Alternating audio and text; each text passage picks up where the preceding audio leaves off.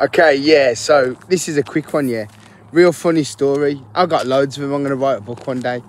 So, yeah, I knew I was going to America in the year 2000. And in my flat, I had, like, my decks. I'd sold my record, or I was selling my record decks. But I also had a load of keyboards. And one keyboard was this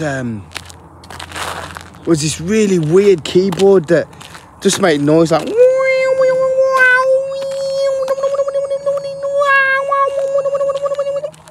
It just made noises like that. It was amazing.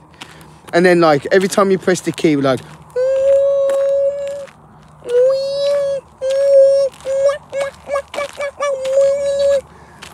So anyway, in my advert, I said, selling 70s keyboard makes weird church sounds. That's what I said in my advert.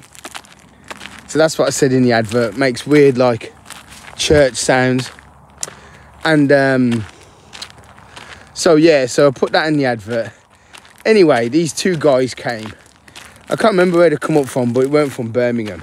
So they come up from wherever they come from, because I put it on a international ad. I think I put it in Music Magazine or something like that. So these two guys come, and they said, obviously two white guys, and like I've got like my flat set up nice with the decks and the speakers and the keyboard. Everything set up looks sick. So anyway, so they've turned up, and they said, oh yeah, we drum and bass producers and that. And I looked at them and I was like, really? Do you get what I mean? I was like, really? How are you drum and bass producers? Only because, yeah, I've been going to drum and bass for years, and I've never really associated drum and bass with white guys. I just never associated them with it. But the truth is, yeah, so anyway, I never thought anything of it. They didn't tell me their names. I didn't know who they were. So I just thought, they bought it off me. I think they bought it for good money as well, you know. I think it was about 100 quid or something like that they bought it for. So they bought it off me for some good money. So anyway, thought nothing of it. I haven't even thought about that since then, and this was in 1999.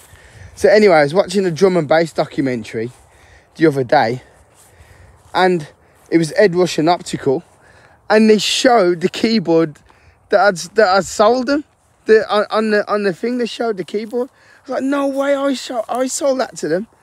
Obviously they wouldn't remember me. Obviously they might remember buying it, but they wouldn't remember me.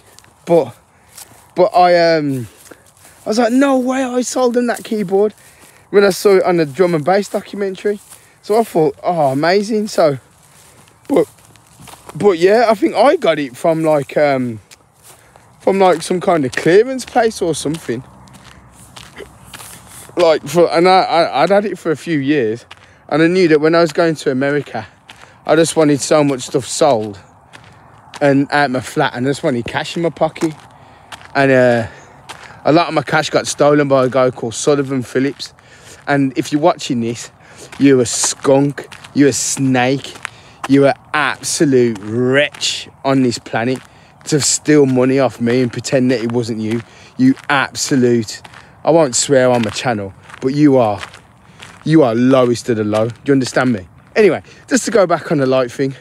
So yeah, so that's it. Funny story. Rush Optical. So I'd like to think that I've played a part in Rush Optical, their production histories. Nice one, guys. See you in a bit. Bye.